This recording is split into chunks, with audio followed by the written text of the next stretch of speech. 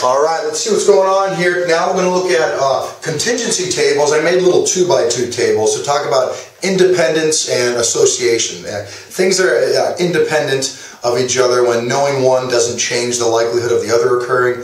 And if they're not independent, that means that they must be associated. There must be some association there. We're going to look at both cases here. Got my trusty calculator here so I can find relative frequencies. But let's look at the table quick. Over here I've got gender, male, female, and music preference, whether they like hip-hop or country. And over here I've got gender, male, female, whether they play video games or they want to be on Facebook. So I might just go in there right now and just quickly look at it and say, oh, look at that.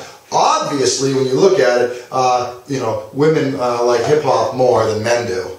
And obviously, women also like video games more than men.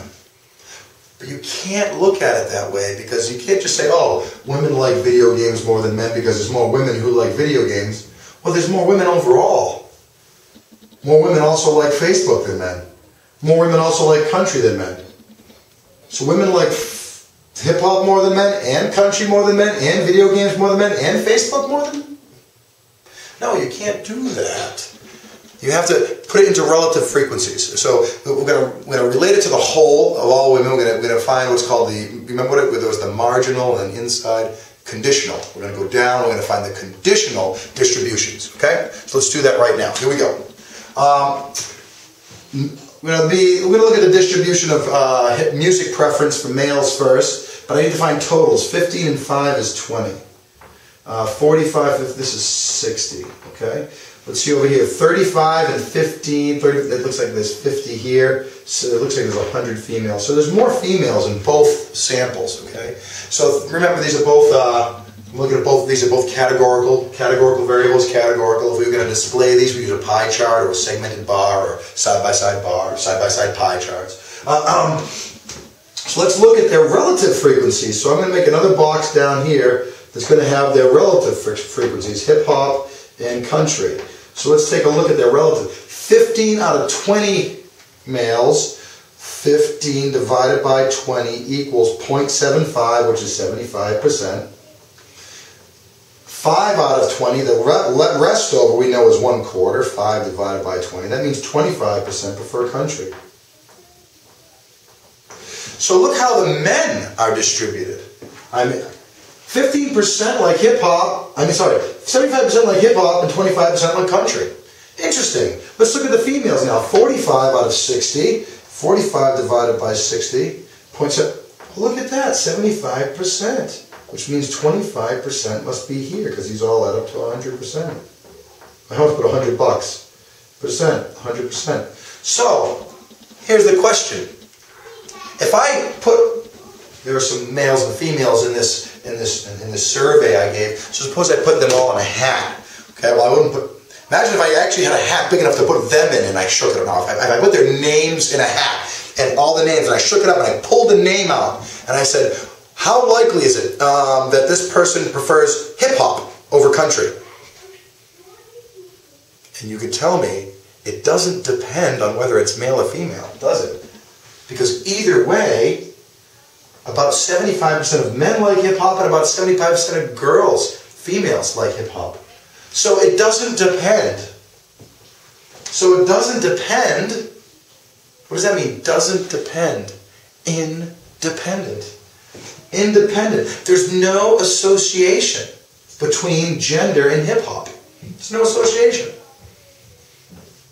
So it's independent. We say there's no association between gender and music preference. So think of something that there might be association. If I take a random student's name from your high school and I say, what's the likelihood that they have a car? You'd say, well, it depends on whether they're a freshman, sophomore, and junior or senior. Okay, because I'm sure seniors are more likely to have cars than freshmen. So there are two things that are associated. There's an association. If you're an upperclassman, you're more likely to have a car than a lowerclassman. So there's an association. So things are not independent because it does depend on whether you're a freshman or like a senior or something. So let's look at another one over here. All right, look at this. Females are more likely to like video games. Oh, no. Oops. I just looked at the count. These are counts. Let's turn to relative. Let's make relative percents. So here we go. We have video games versus Facebook. Let's check it out. Video games versus Facebook. All right, 40 out of the 100, 40% of the females 60 out of 100, that'd be 60%. 35 out of the 50 males, I better get my calculator out for that. 35 divided by 50, 70%. 70%, leaving 30% here. Aha, hoo-hoo! 70% of the males would prefer video games, while only 40% of the females would prefer video games. So good thing we didn't just look at the counts, because we have to realize until we get them into conditionals, we really can't compare them. Yes, there were more females that preferred video games, but we asked 100 females.